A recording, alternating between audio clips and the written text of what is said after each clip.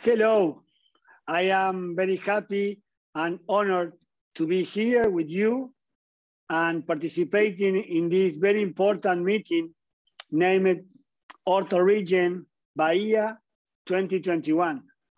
I would like to thank all the organizers, but especially the chief of this group, Dr. Fabio Lana, one of the thought leaders and pioneers in the world in this field of regenerative medicine. He inspired me many years ago to study and to discover the secrets of platelets, cells, and growth factors.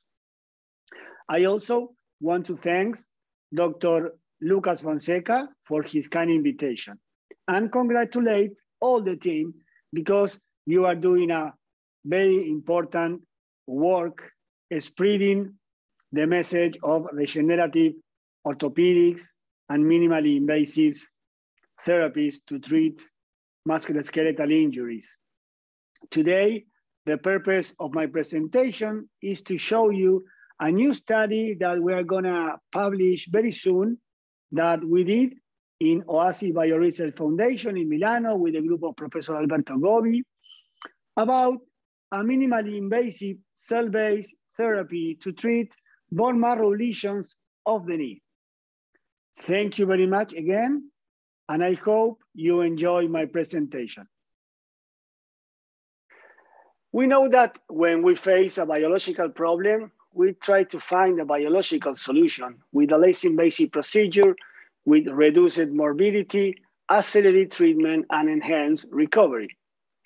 Bone marrow is one component of our body that have a lot of different type of cells that we know.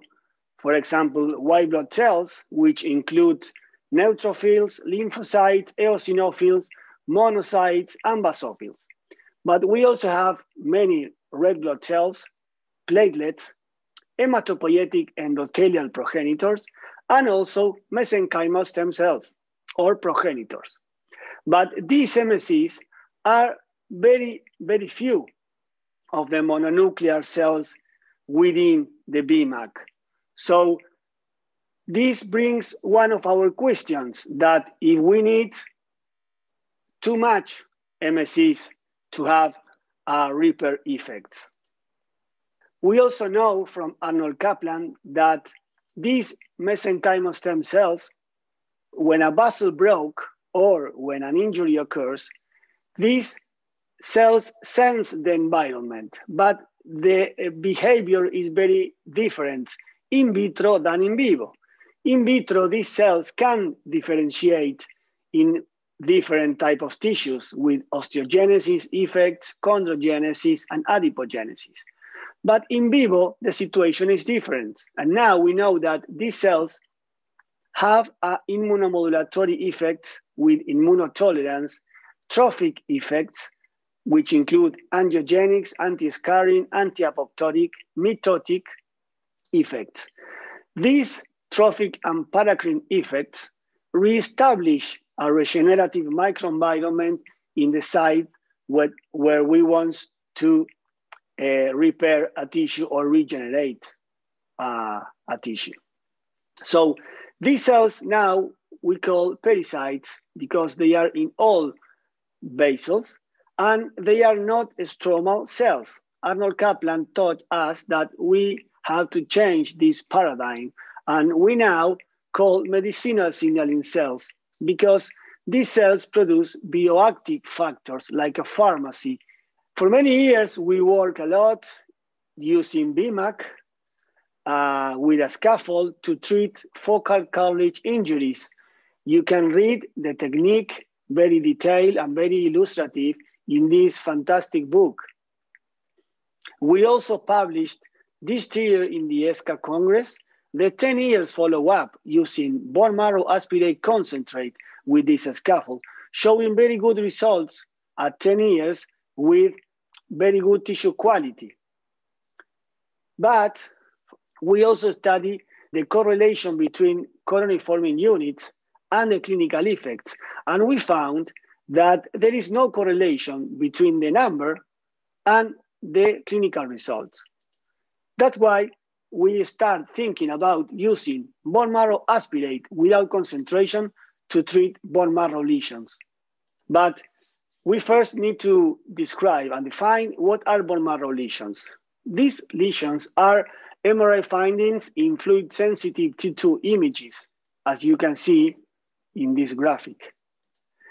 The term bone marrow edema is no longer used because we have not only edema, but also necrosis, hemorrhage, fibrosis, and cysts.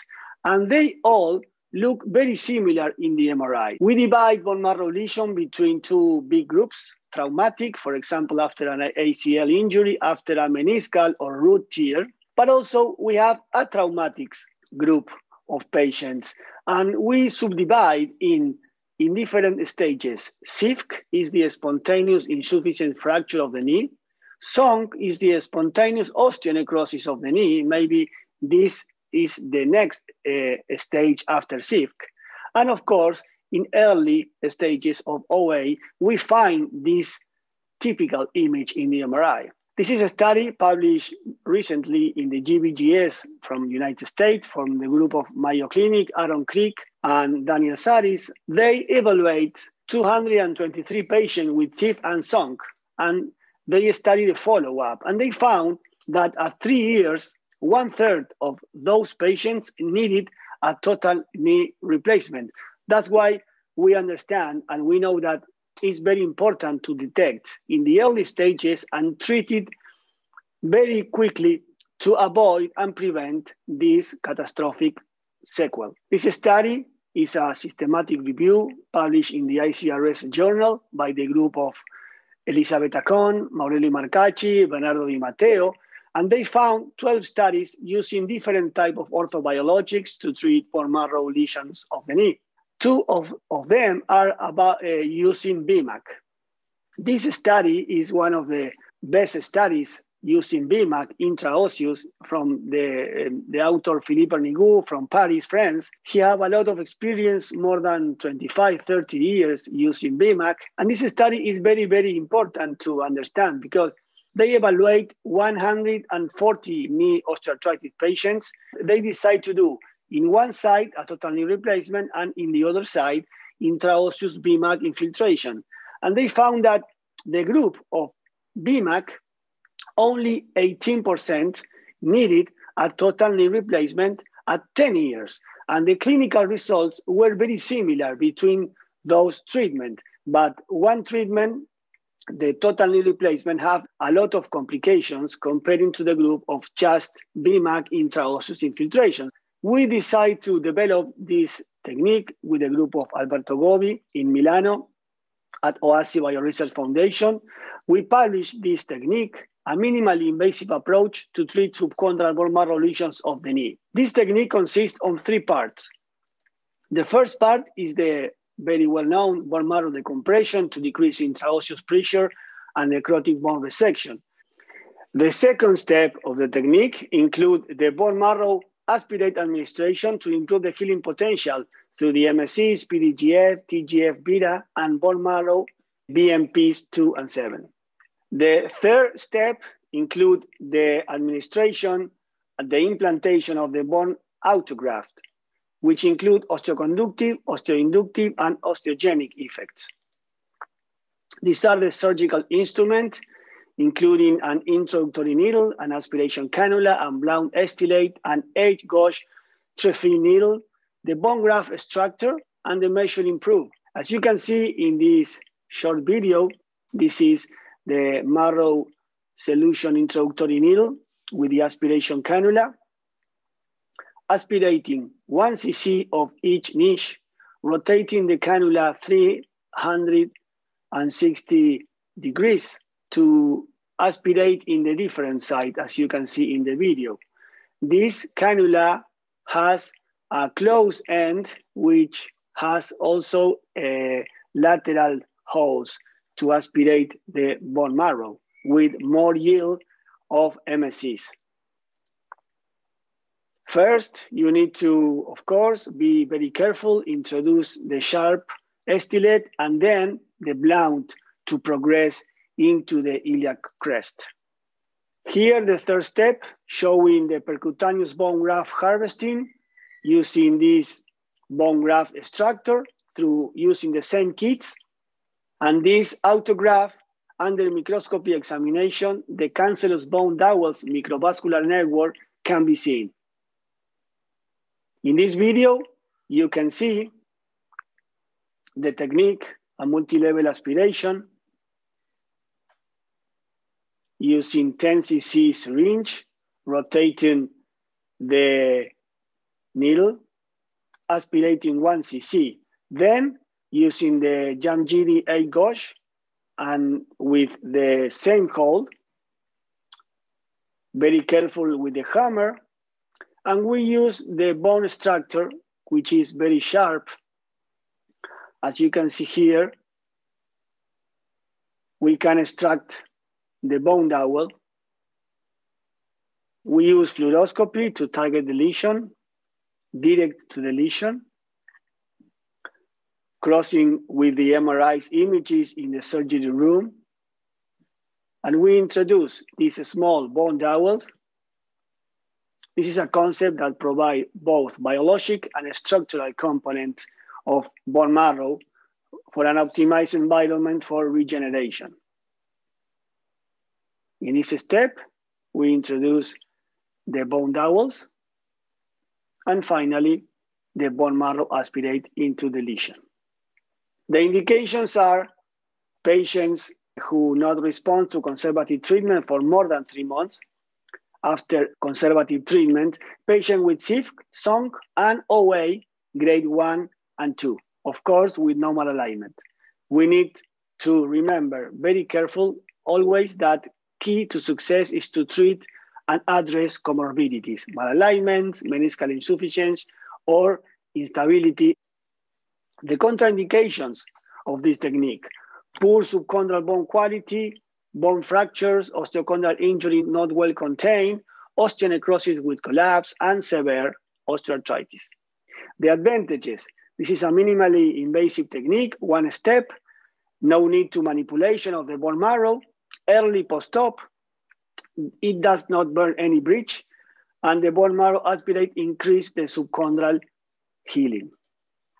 Limitations: lack of long-term results, lack of robust knowledge of OA prevention, more extensive and invasive than core decompression alone or just PRP, and additional incision for bone marrow aspiration. This is a case of a patient, 70 years male, with a history of chronic left knee pain, no prior trauma, tender over the medial joint line, no malalignment or instability. This is the MRI in the coronal view and sagittal view in your right. We can see a very typical image, hyperintense signal in T2, weighted MRI, indicating a bone marrow lesion. In the sagittal view also, with a good tissue quality of the meniscus.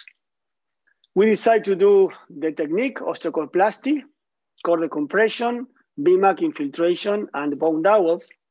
And the results: this is the pre-op, 2 months with less intense signal, and at 12 months, the resolution of the signal with the patient without symptoms. This is the patient walking without pain, flexing the knees, extending the knees, and also with impact, with no pain. Another case: this is a female, very active, 53 years old, with a history of chronic left knee pain, more than 3 months, no trauma, mild knee effusion tended over the lateral joint line, no malalignment and no instability. The MRIs show this subchondral cyst indicating early OA in the coronal view and sagittal view. We decide to do the technique, as you can see in the image, the osteocalcoplasty, and the results, as you can see in the left, the pre-op, and in the right, the post-op with a less intense signal. Now we submitted an article, a prospective clinical study with 15 patients with clinical results. And this study Most important finding is that biological subchondral bone augmentation by osteochlast technique significantly reduce pain and better joint function. In addition to MRI, show resolution in the bone marrow lesion at 6 and 12 months. In conclusion, bone marrow is an easily available source of MSCs and growth factors, including PDGF, TGF-beta, and bone morphogenetic proteins. Bone marrow aspirate have an immunomodulatory and paracrine effects, and several aspects such as amount of aspiration, the concentration or not, and the activation process need further exploration with high quality studies. Thank you very much for your attention.